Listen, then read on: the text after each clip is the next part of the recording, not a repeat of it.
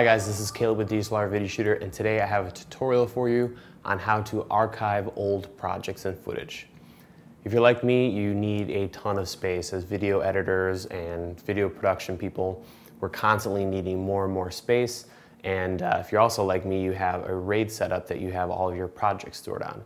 But over time, you can have a ton of backlogged old projects, and that stuff really adds up. So it's great to have a system for getting those old projects off of your live RAID setup and then in some kind of stored solution. And I've come up with a system that's very affordable and seems to work really well for me. So I want to share that with you today. So there's a couple things you're going to need. You're going to need hard drives. I use just straight up naked, SATA drives.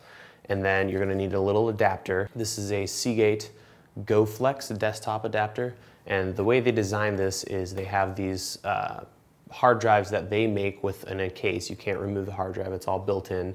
And then they attach to this little adapter.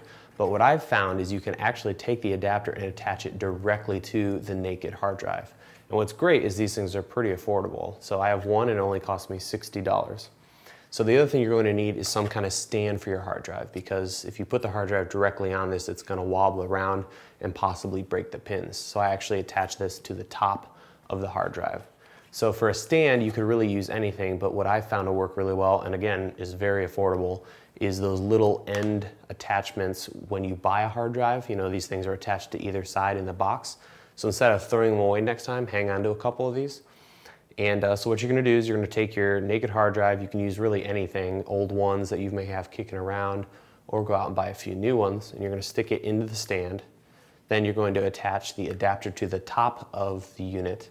And this particular one has a FireWire 800 connection. You're going to hook it up to your computer. You're going to grab that old project that's completed and throw it on that drive. And I always like to have everything in at least 2 places, preferably 3. So I would recommend you also put it on a second hard drive. Grab a cup of coffee. When it's all finished, remove the adapter, grab the hard drive. And what I like to do is stick it in a little case. You can buy sets of these cases on Amazon or eBay. And they're fantastic because they're hard cases, they protect it, and you can put labels directly on the case. Then I take those hard drives and I have a fireproof case with some bubble wrap inside of it.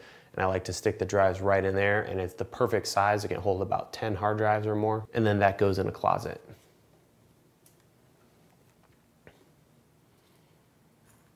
So this is a great way to get all those old projects off of your computer or your RAID setup and backed up in a safe place. And that's going to give you a lot more hard drive space getting all that old stuff out of there. If you ever need to use the project or edit something for a client, you just grab your adapter, grab your hard drive, hook it back up, do your editing, pack it all back up again, and you're done. So this is a great solution that's not going to cost you a lot of money to start archiving your old footage.